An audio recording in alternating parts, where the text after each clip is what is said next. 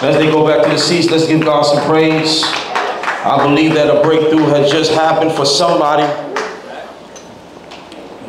Somebody's shoulders are a little lighter. Amen. Praise God. And I'm telling you, that might have been a preamble to what I'm going to be preaching about. Praise the Lord. But first of all, I just want to say I'm so glad to be home. Amen, somebody. Let me give a big shout out to my girl Arlise. Amen, Reverend Arlise Carson. Praise God. She came in here, started tearing things down, had to call up the insurance broker a couple of times. That's my girl. Amen, somebody. Y'all pray for her. I saw Tiate was in here one Sunday. Amen, praise God. I was like, oh wow, you got a double power over here today. Amen. But it was good. I'm so glad she was able to come in and she was able to just, keep up the word, keep up the power. I want y'all to continue to pray for our minister, our Reverend Barbara Seymour, for her throat, for her healing. Amen, somebody.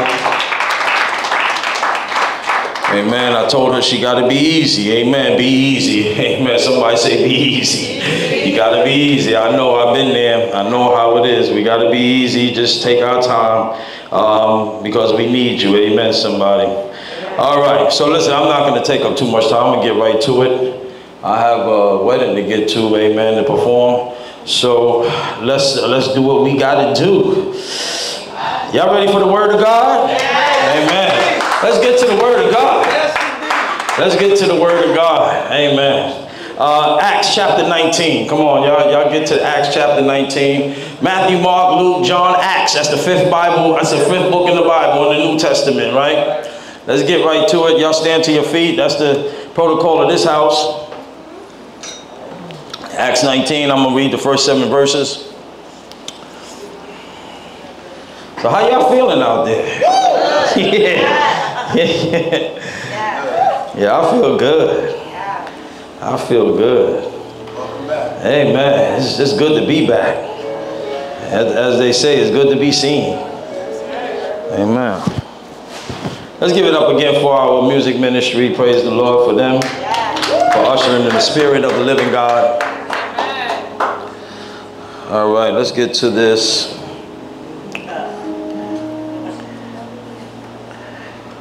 In the book of Acts chapter 19, first 7 verses, it says, while Apollos was at Corinth, Paul took the road through the interior and arrived at Ephesus. And there he found some disciples and asked them, did you receive the Holy Spirit when you believed? They answered, no. We have not even heard that there is a Holy Spirit. So Paul asked, then what baptism did you receive? John's baptism, they replied. And Paul said John's baptism was a baptism of repentance. He told the people to believe in the one coming after him, that is Jesus. And on hearing this, they were baptized in the name of the Lord Jesus.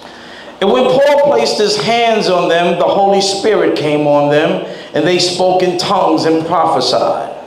And there were about 12 men in all. Now, when I read this, the second verse, where the disciples said, we have not heard that there is a Holy Spirit, it inspired me, Brother Jamel, for my sermon topic this morning, Now I Know. Somebody say, now I know. Amen. Take your seats. You know, in the voice of Biggie Smalls said, well, if you don't know, now you know. Amen. So one of my mentors mentioned to me one day, and he says, don't let what you do not know get in the way. No, let me make sure I got him right. Don't let what you do know, that's it.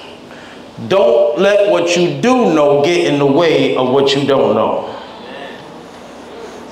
Don't let what you do know get in the way of what you don't know. And so therefore, I'm here to teach to you some things about the Holy Spirit this morning, church. For those of you who are ready to learn, Man, some of you may think that, well, I know everything about the Holy Spirit. You know, I've been in church all my life. There ain't nothing else that I need to know. But maybe there are some things that you don't know. Amen. Somebody say, I need to know. I need to know. And maybe God wants you to take a new look at some old things that you can have a new experience. I know some of y'all ain't get that. But sometimes we got to take a look at old things so we can have a new experience. All right. And so therefore, and I'm glad to be, and I know I'm in the right place because I'm ready to preach this word this morning. And if you're ready for the word this morning, somebody just put their hands together. Somebody just shout out, I'm ready. Somebody just say, I'm ready. I'm ready. Amen. And so the passage in Acts 19 is a powerful picture of something that I call the principle of exposure. Somebody say exposure. The principle simply suggests that God will use exposure to awaken in us an appetite for something you did not know you needed because you didn't know it existed. Amen. Y'all got me? I said that the principle simply suggests that God will use exposure to awaken in us an appetite for something that you didn't know you needed because you didn't even know it existed. And God arranges exposure to orchestrate what I call a holy ruin, where he ruins your life's appetite for anything that is inferior to his vision for your best interest. Y'all better talk to me this morning, church, if y'all want to get this. It is when God gives you a spiritual allergic reaction to settling. It is when he makes you intolerant towards those things that you used to crave and settle for. Because God understands the way we have been wired because he wired us. And he knows that once you've been exposed, you can't be unexposed. He knows that once you see it, you can't unsee it. Come on, church. So God, by God's grace, he will expose us to individuals and to opportunities, Sister Trinity, and also to information to create desire on the inside of us, because desire is the prerequisite for improvement.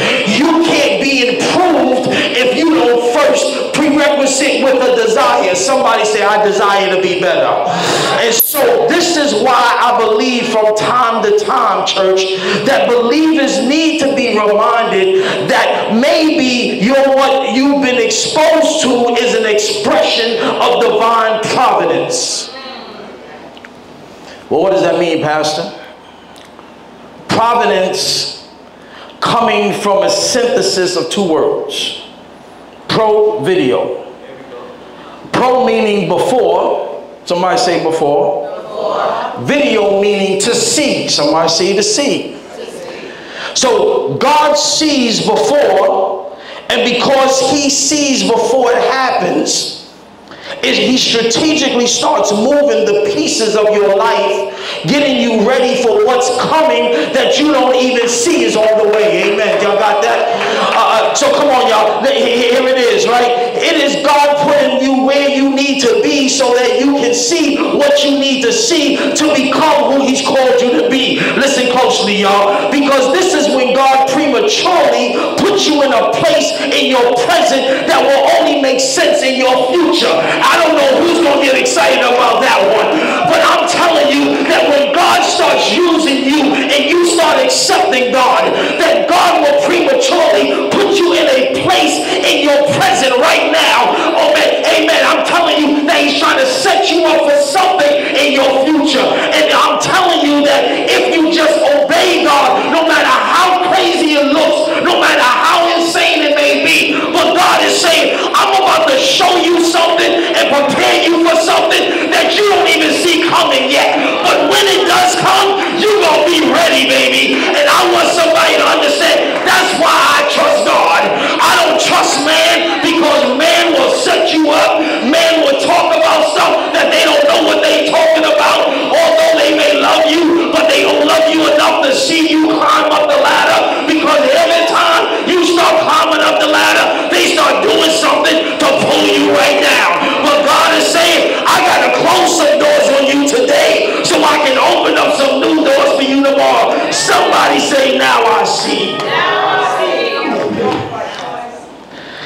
So it is God helping you and putting you in a place before you need to be there, so that you will already be there when he is sending what you need, what he needs to get there.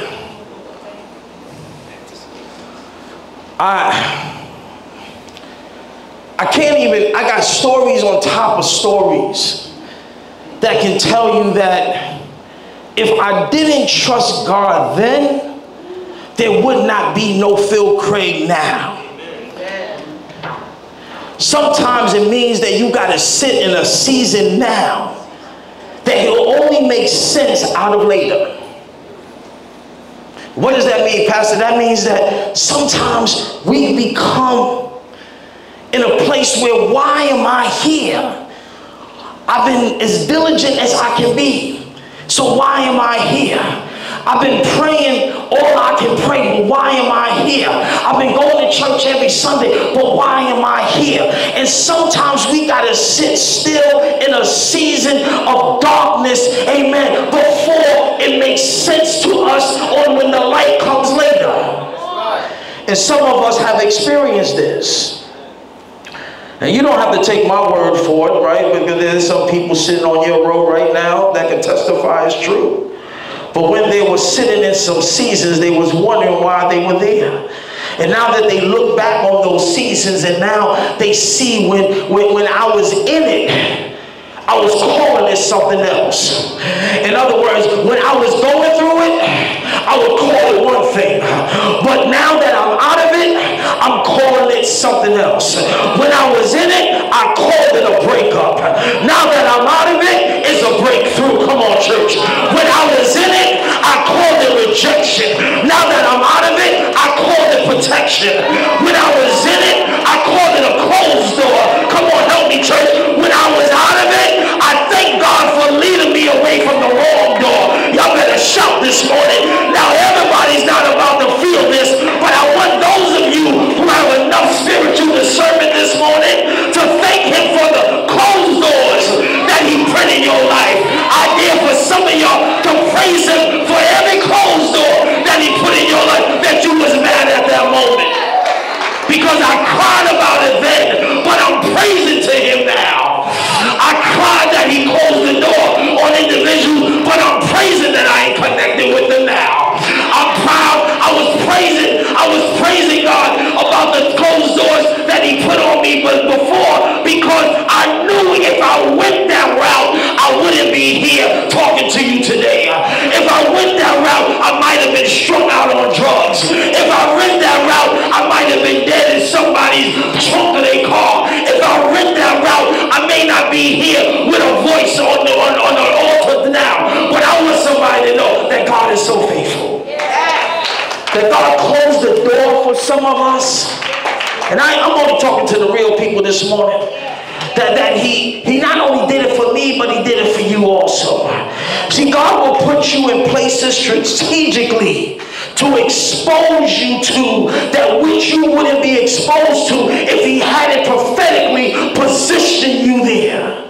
See, so at some point, you got to ask yourself this question. If you believe this kind of exposure is random, if it's haphazard, that it was coincidental, you got to ask yourself this question. Well, why has God let me see all the stuff he's letting me see? And I'm telling you it's intentional. Why did God, out of all the people in the world that could have saw this, that of all the people that could have been in these rooms, that out of all the people that could have had these conversations, that all the people that could have been in the proximity of this, why did I just randomly end up being exposed to what I've been exposed to? See, God isn't just exposing you to all this just to show you what he don't want you to do, but he is using exposure to awaken you in your appetite, something that he wants you to do, and he wants you to do it in the way that he wants you to do it. Come on now. And sometimes he uses individuals to give you that exposure. Y'all sit down. Not so that you can want what he's done for them, because then that's covetousness. right? He wants to expose certain things to you so that you can see what he does. Now, when you see God blessing somebody else, don't want what they want, right? We desire what other people want. Stop worrying about that, because that's covetousness. But so that you can look at what he's done for them and say, I don't want what he's done for you, but now that I see he's in the business of doing it, I want everything he's got for me. Amen, somebody. I want somebody that's getting this revelation to say, now I know. I said, now I know. Somebody say, now I know. And don't tell it to your neighbor, but I want you to say it loud enough to yourself so your neighbor can hear it. Say, I'm not jealous, I'm just inspired. Don't tell it to your neighbor, just say it out in the atmosphere. I ain't jealous, but I'm inspired. I'm not jealous, I'm inspired. I don't want anything he's got for you, neighbor, but I want everything he's got for me. I'm inspired, I'm inspired, I'm inspired. I'm not trying to get what you got, I'm just trying to get what God has for me. I'm not here to find out what you have. Yeah, you look good and all that, and I know God is blessing you, but I'm inspired by that. But I'm here to get what God has for me. I know by the time I walk out of here, I'm going to have a word in my heart. I know by the time I walk out of here, I'm going to have a plan in my mind. I know by the time I walk out of here, I'm going to feel more empowered. I'm going to be more edified. I believe that the enemy is going to be more mortified in my life, and I've come to crush the enemy's head right under my feet. I'm so tired of going through all the hell that I've been through in 2024. I want somebody to know that I'm not being jealous over nobody else, because if God bless you, I might be right next to you. Somebody say I'm next. I don't know. I believe that it may not be in line. I may be last in line, but I've also heard the word saying that the first will become last and the last will become first. So although I may be last right now, just keep looking at me, baby, because what you see is not what you're going to get, because what's about to happen to me is what eyes have not seen, no ears have heard, no one's even entered into the heart of man. I want somebody to know I'm inspired by you, but what God has for me is something supernatural, above, beyond anything that you can imagine or think. If somebody really believes in it here, somebody say, now I know.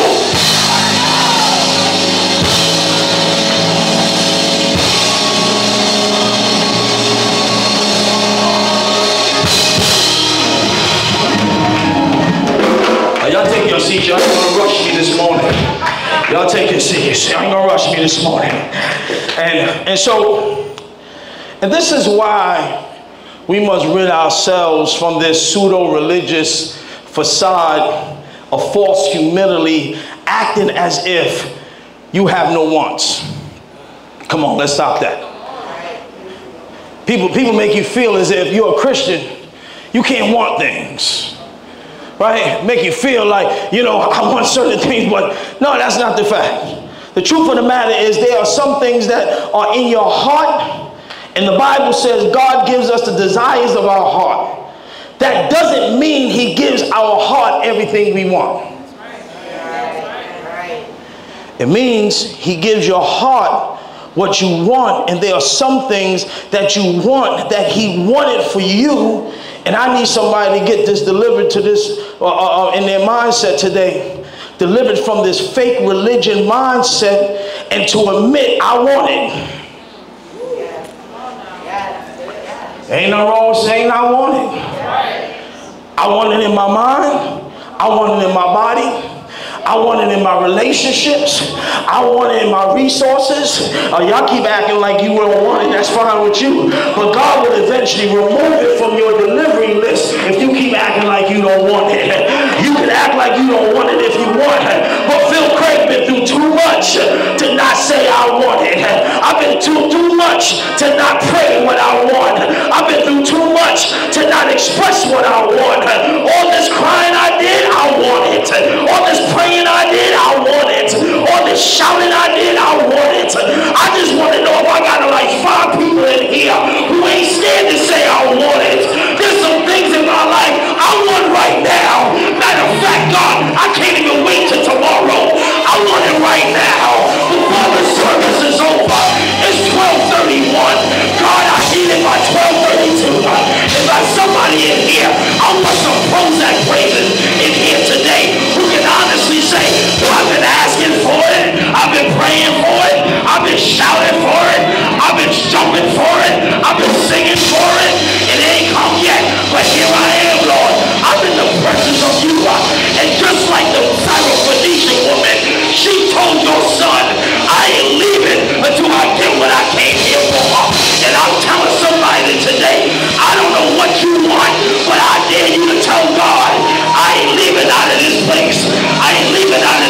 sanctuary. I ain't leaving out of your presence till I get what I came here for. Some came for healing. Some came for deliverance. Some came for things that we don't even know. But I want somebody to know, if it came for you, it's okay. If it came for your children, it's okay. Anybody connected to you, you just need to open up your mouth and don't shout for yourself, but just shout for God for what he's already doing.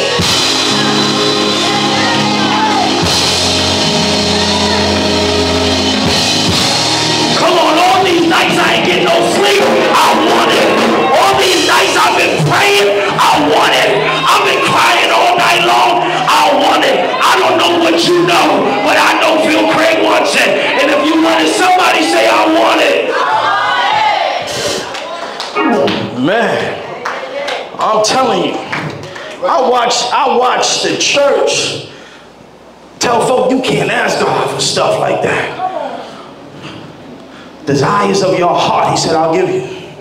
I ain't gonna give you everything in your heart, but I'm gonna give you the desires that line up with my alignment. And so, don't be scared to say, God, I want that. Not because you gave it to somebody else, it's because I know I deserve it. It's because I know it's in my future.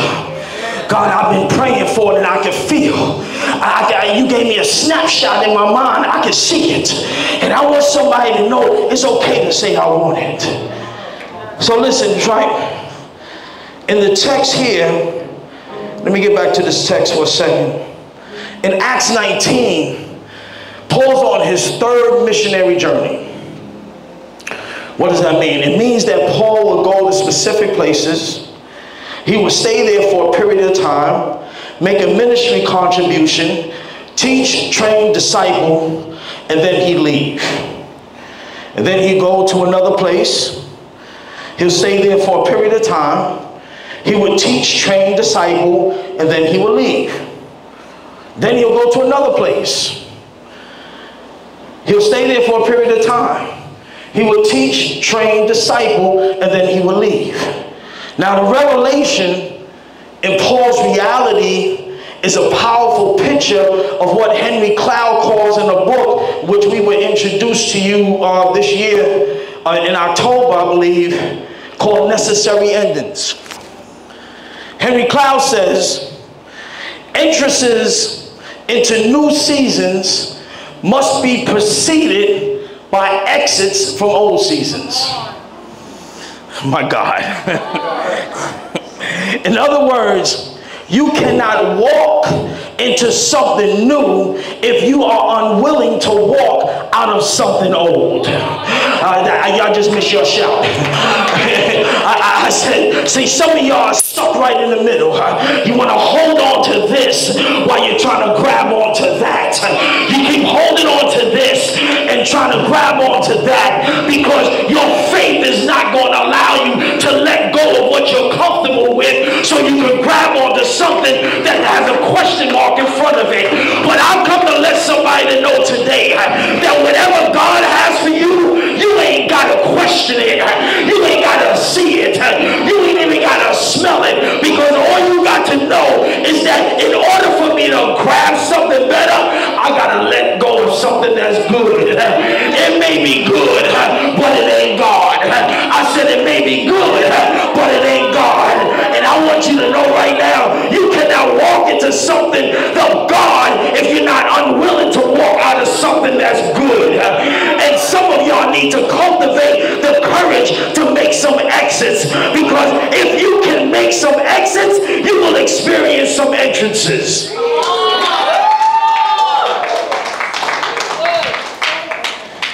There are things that are going on in your life that you can't walk into because you're not willing to walk out of something.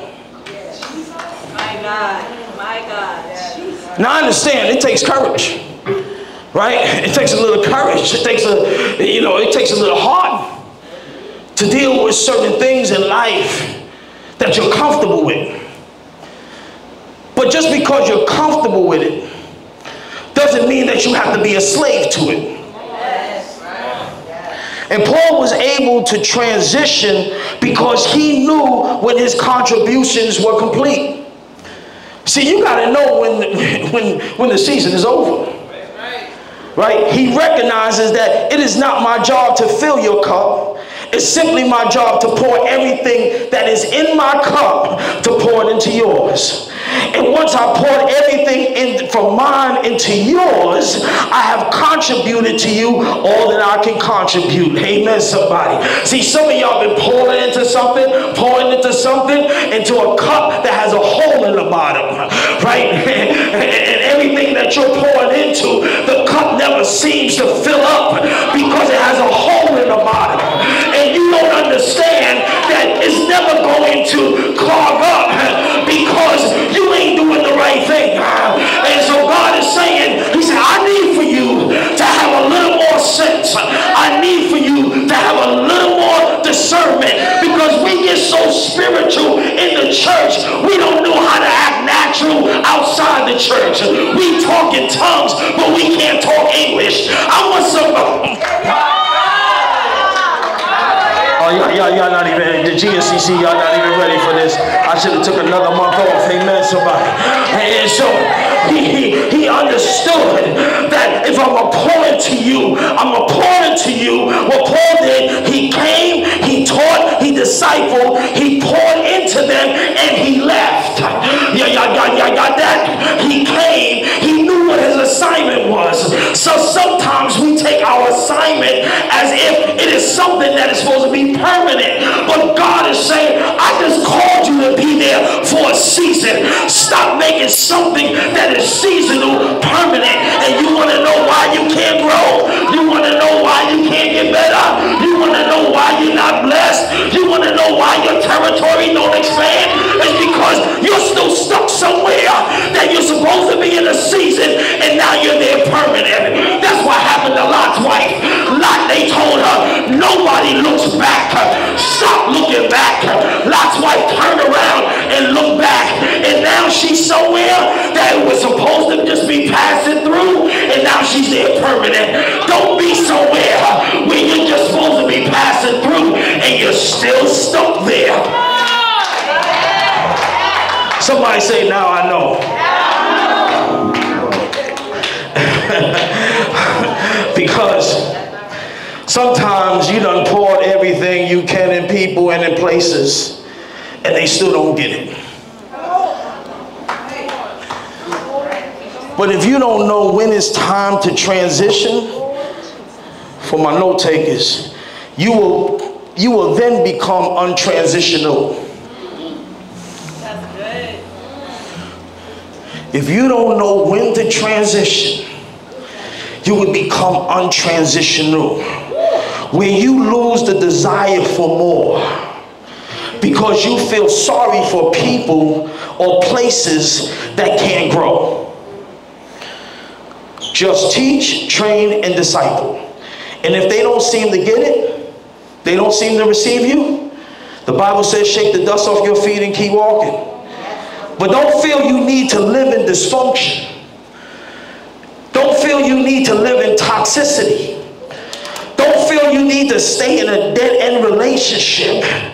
And I don't have a need to be needed in that way, because I know for myself, I'm not driven by other people's insecurities. I'm driven by my assignment. And sometimes we get so caught up in other people's insecurities, we totally forget about our assignment. And so Paul makes an exit. And I think it's important for believers to know this, Sister Erica, because we don't often make healthy exits. Sometimes your time is just up. But when you don't discern that, Reverend Bill Barber, you will slander a season or slander a relationship, because you got to come up with some kind of criticism that will ease your conscience about why you're leaving. Anybody ever experienced that? They didn't want to be with no more because of something that I wasn't up to par with. Or you just didn't support me the way I was expecting for you to support me. Or you just wasn't there for me when I needed you the most. Not realizing that all they are doing is creating an unfounded criticism to try to ease your conscience, because you have an unhealthy view on activity. exes. I've come to let somebody know, listen, I've been through a bad divorce, but I got a good, healthy view on exes. I can still call her up and say hello. I can still have a conversation. But if you listen to the world, they'll tell you because you ain't together no more, you got to be enemies. I want to let you know the devil is a liar. The devil did not, God did not perform a miracle on us so we can be enemies with his children. He performed miracles on us so that no matter what the situation is, he said, you don't have to be naive. You don't have to be stupid, but I want you to love one another as you love yourself. I want you to be your brothers and sisters keeper and not your brothers and sisters killer. And some folk think just because I'm not doing them bodily harm, like as if I'm still in right relation with God. No, no, no. That's not what the Bible wants you to be. What God wants you to be is in a right relationship with the person by mind, by spirit, and by body. That means that you don't have to go hang out with them, but when you come around them, show them some godly love. They may not like you, but give them a hug anyway. They can't stand you, but tell them you love them anyway. And I've come to let somebody know, when you do that, that's when you know that you're walking in the Spirit of God. That's when you know that God is working in your heart, because most people can't do it. So when you do most things that most people can't do, you know you're working with God. Somebody say, now I know.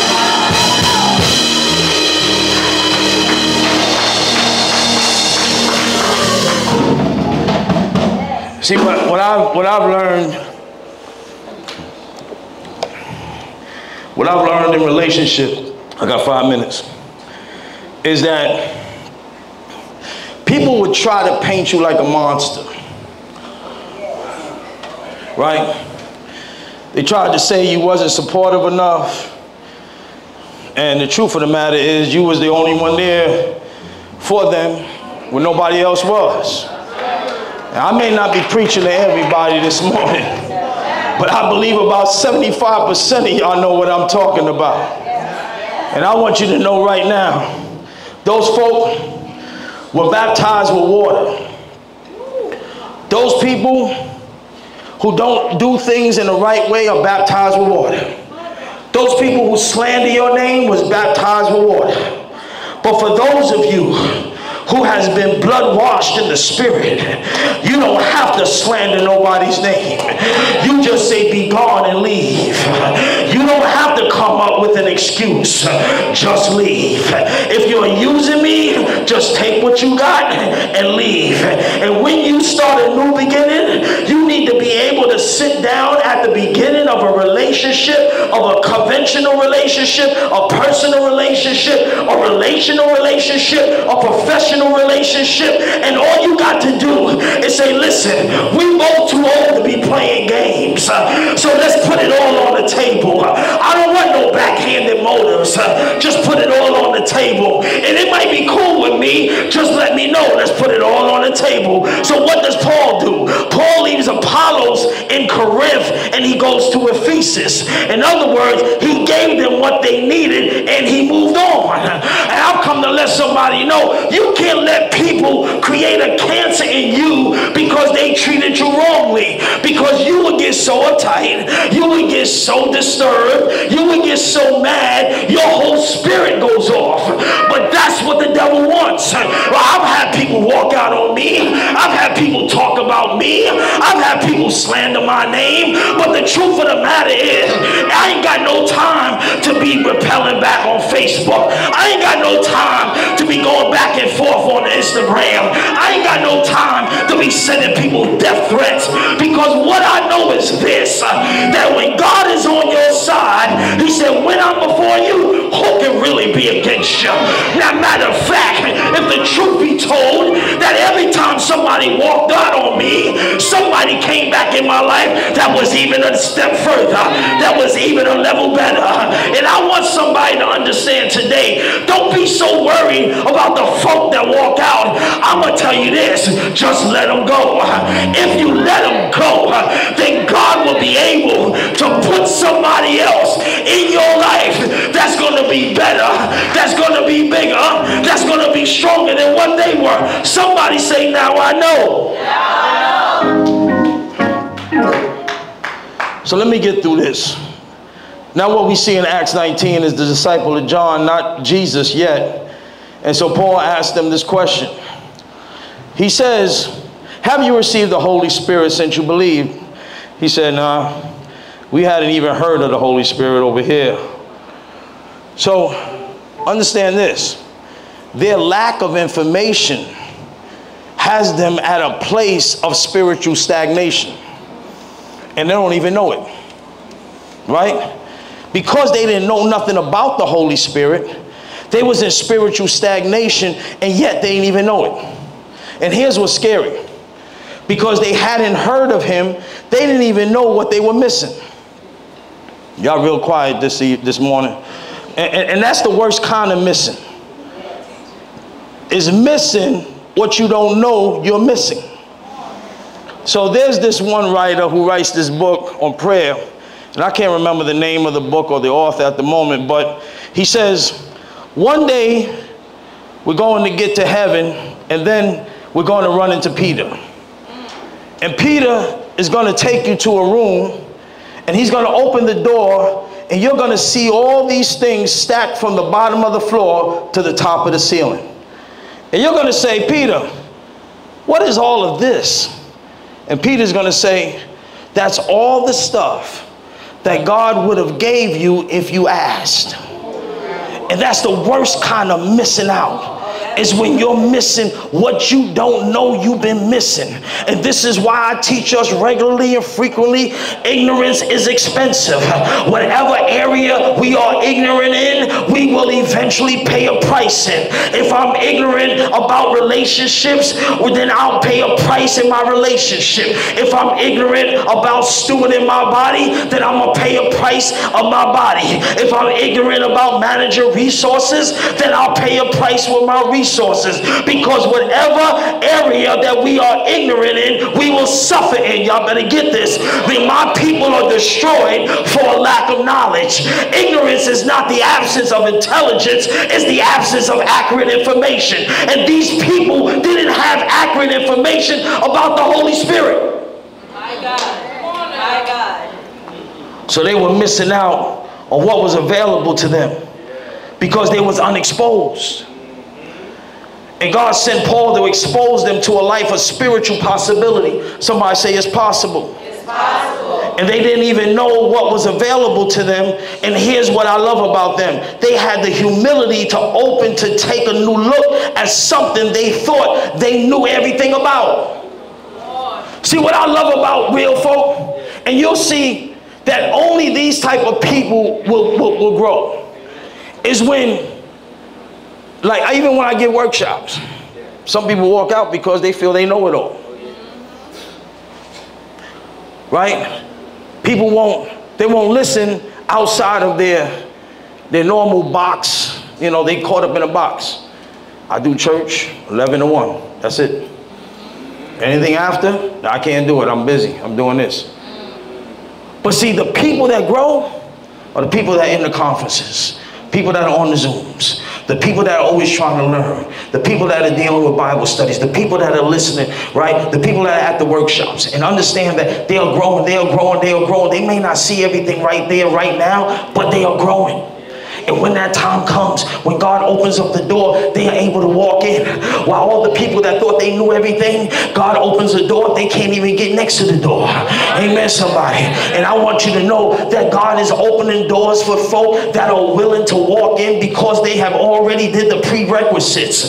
They've already sat in the conferences. They've already been to the workshops. They've already met with the people. They've already went out of their box. They've already been praying about it. They're now in a place where their mind is right, their spirit is right, and their body is right, and all they got to do is wait for that door to open. And when that door opens, everything is able to be accessible to them. And I want you to know that church on Sunday morning ain't enough. Amen. You need to know a little more than just church on Sunday morning. And so here it is. This is what Paul teaches us in the text. I noticed one major thing that maybe we need to take a fresh look at when it comes to what the Holy Spirit is longing to bring about in our life. And here it is, generation, a regeneration, I should say. And this is for people that grew up like me, where the emphasis was simply being born again. See, when I was growing up, all you heard was about being born again, being born again, being born again. And we about to roll out. Y'all ready? And here's what I want you to see. Rebirth, being born again, is regeneration. It doesn't. So what does that mean, right? Let me break it down to you what it means, and we out. Where the emphasis is simply being born again, that is, it doesn't matter what you did after that. Right? So this is what it means. Regeneration is a spiritual rebirth and renew brought about by the Holy Spirit, transforming a person from a state of spiritual death to new life in Christ by depositing them a new nature. That's what regeneration is. It's not rebirth. Hold up, wait a minute. So you telling me that the Holy Spirit wants to do more than give me new life? Y'all better get this, y'all. The Holy Spirit wants to also give me a new nature. Somebody say a new nature. A new nature. And when I get a new nature, my appetites and impulses change. And that which used to feel natural for me starts feeling unnatural to me. And that which used to feel unnatural to me starts feeling natural to me. So I used to have to try to love my enemies. Now it's my nature to love my enemies. Yes. Come on. Amen. Y'all got that? Yes. Right? People used to do things to me. I used to want to go out and revenge. But now, you know what? Just let them go. Maybe they need it. So in 1 Corinthians, well, here's the word that the Bible uses to describe those who have new life but are still governed by the old nature. And the word the Bible uses to describe that person is carnal. Y'all got that? In 1 Corinthians chapter number 3, the Apostle Paul says this. Brethren, I could not speak to you as spiritual people. Hold on for a second, guys. As spiritual people, although you're saved. But I still couldn't speak to you as spiritual people, and I know it, yes.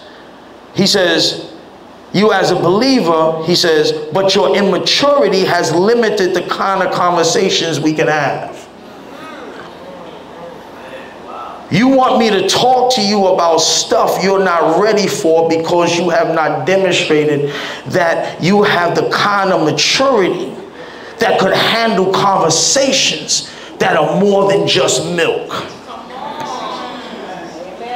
I fed you milk and not solid food for until now, he says, because you were not able to receive it. And even now, you're still not able. You got new life, but you're not governed by a new nature. I ain't gonna shout on y'all with this because I want y'all to get this. We so worried about rebirth, but we're not incorporating a new nature. And Paul is saying this through a letter. He's not even in Corinth. And he hadn't even seen it with his own eyes, and so probably got a little attitude from the people over there, and like, well, how do you know what we doing? You ain't even here. He said, here's what he tells them.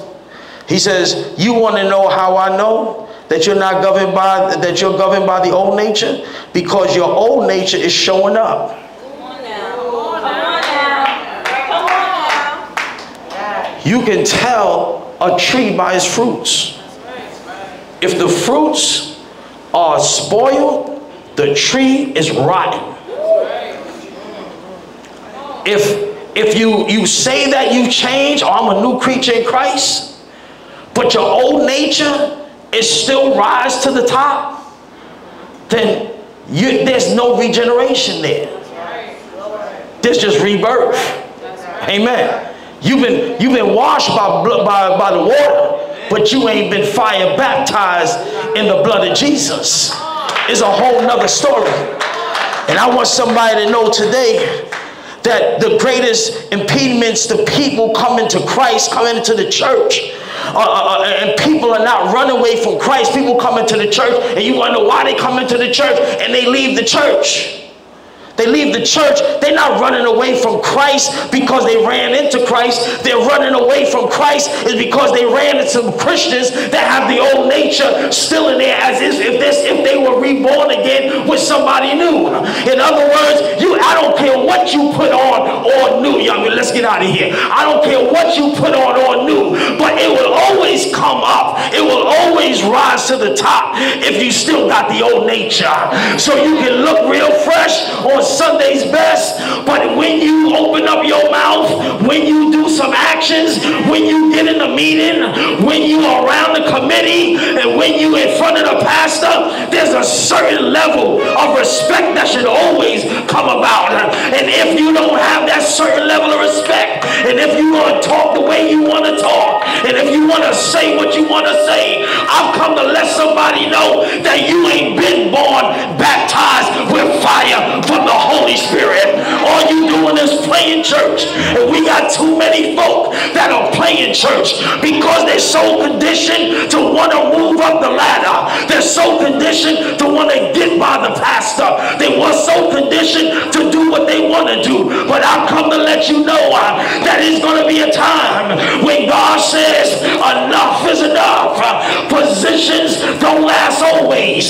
So if I want to tell you something, it's to worry about the favor of God, because when you got favor, you don't need position, because the favor of God will bring you to a place where you don't need to be elected on.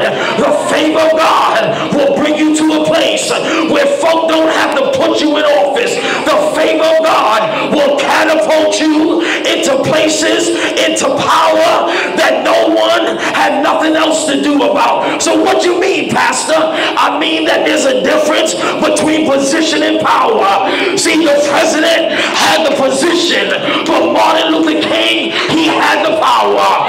Montgomery Bus Company had the position, but Rosa Parks had the power. And I want somebody to know that Pharaoh, he had the position, but Moses, he had the power. And when you walk into an area of position, the power, I said the power will outrule every time. Somebody say power. Somebody said I need power. Somebody say I want power. And I ain't talking about the show on stars. I'm talking about the real power that's born with the Holy Spirit. Too many of us are born and they rebirth and they say I'm born again. But the truth of the matter is they ain't really reborn again until you've been fire baptized. So I hope you were stretched this morning. I want you to be willing to take a new look at an old song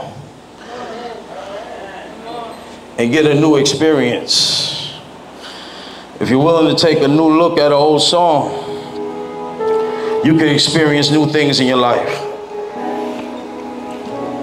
The doors of the church are open today, and the Holy Spirit wants to help you in that area of regeneration.